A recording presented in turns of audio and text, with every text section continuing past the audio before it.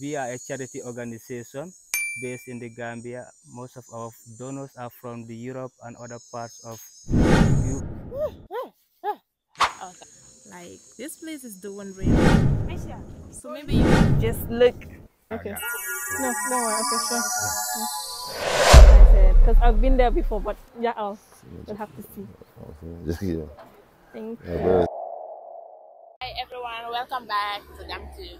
I'm your presenter today with my colleague.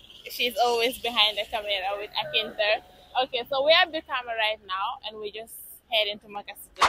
So we're just gonna show you around a little bit of Bikama then. When we get to Makasutu, we will show you guys what we have installed for you. So it's a bye for now.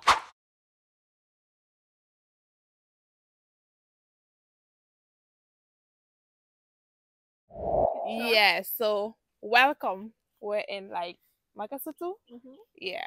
Honestly, if we were supposed to show you how we get here, it's really been an adventure.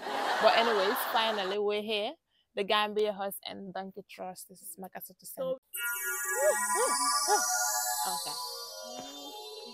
So don't forget to close the door. Come in, come in, come in.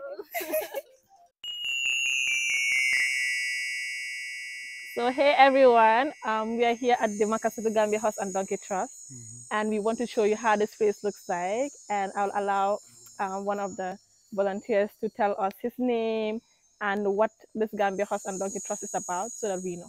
Yeah, So yes. okay. First of all, my name is Musa Jallo, the staff of the Gambia Horse and Donkey Trust, and we are a charity organization based in the Gambia. Most of our donors are from the Europe and other parts of UK. Sorry, yeah, UK and other parts of Europe. And basically, our main aims and objectives here is fighting poverty, feeding families. If you look around, Gambia is one of the poorest countries in the world, where most people depend on agriculture, either directly or indirectly. And horses and donkeys, they play a huge role into our social economy, where most people use them for farming, or they use them for transporting goods, and etc.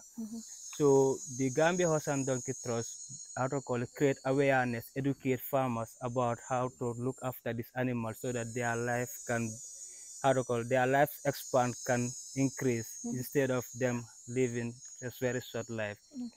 So the other thing we do, we educate farmers. We give out donkeys to the very, very poor farmers. We have been giving out almost about 150 donkeys to different parts of the country, where these farmers will be given to this donkey in a in an agreement base, where if they look after this donkey very well, these animals will belong to them, and if they don't look after them, we bring them back.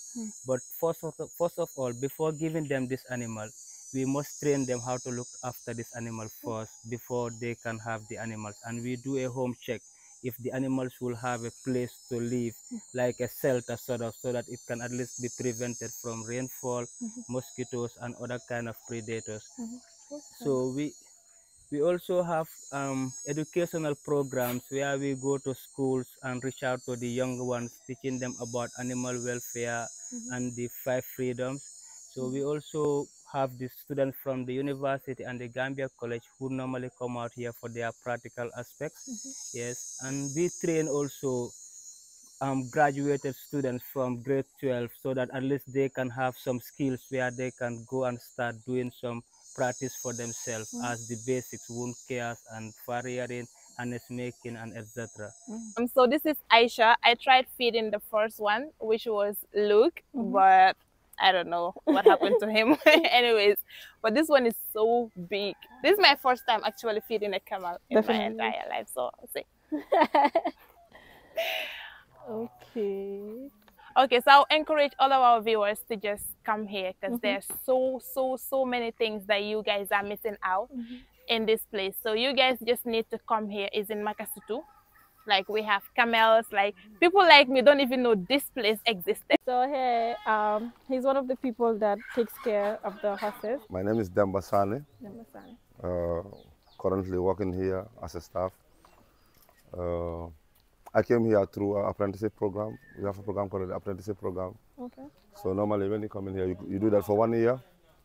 So when you finish your year, So they take you for some practicals and some examination, a mini examination to see whether what you learn here, you'll be able to work here. So if they feel comfortable with what they've seen in you, they will make an offer to you for you to work here. So that's how I came in here.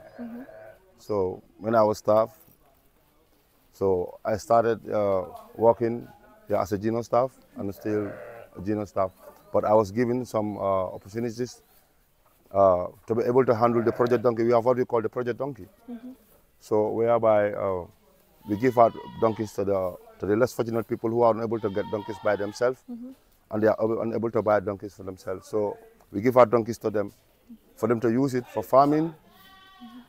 Some will use it for donkey carts and so on, you understand? Because, you know, they're creating donkeys, animals are creating a great impact in the life of people in Gambia. Definitely. So many people are getting their source of income from these animals, you know, through farming, or you either have a donkey cart to use it and get something out from it. Hello, my name's Megan. I'm a long-term volunteer here at the moment. I'm replacing Emily. She's been here for 4 years, so I'm here for 4 months, and then we'll work together when she's back. I'm a veterinary nurse from Ireland, and I'm here for about 4 months, but I may come back. Looking after the place in her absence, trying to look after the money and call-outs and organising who does what, and giving the guys advice on what meds to give, and learning a lot in the process, because a lot of these conditions I don't have back in my country.